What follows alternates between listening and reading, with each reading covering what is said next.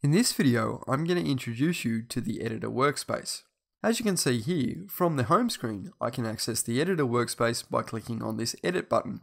As soon as you click on that, Photoshop Elements will launch the Editor Workspace. As you can see here, this is exactly what the Editor Workspace looks like.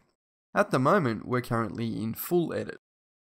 Basically, throughout this workspace, we have menus, and these control a lot of the different functionality that's available when manipulating our photos.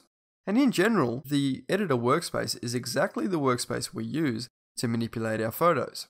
From here, we can color correct our photos, we can retouch them, we can remove all sorts of different objects, and we can even crop and rotate them. You'll notice over here, we do have a button that'll take us back to the organizer directly from the Editor Workspace.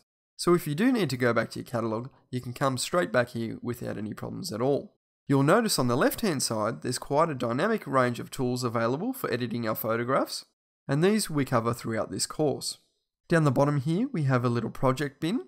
This bin will bring up any photos we've previously selected from our catalog when we come into the Editor Workspace. For now, there's nothing, and that's because we've just opened up the Editor Workspace as fresh. On the right-hand side, we have a nice dynamic panel. We have three main options for editing our photos. We have Full Edit, Quick Edit, and Guided Edit.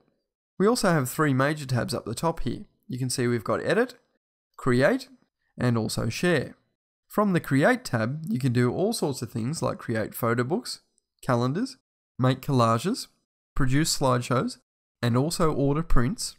From the Share tab here, we can create online albums, we can attach any work to an email, we can produce nice HTML emails, we can also print our files and order them online as prints as well.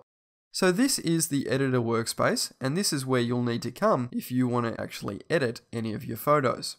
If I quickly click back over here to the Organizer Workspace, what you'll find is that hasn't been launched yet, so Photoshop Elements launches that up and takes you back to your catalog. Now I just wanted to point out as well that from the Organizer Workspace, if you click up here on Editor, you can see we have Full Edit, and that will take you back into the Full Editor Workspace.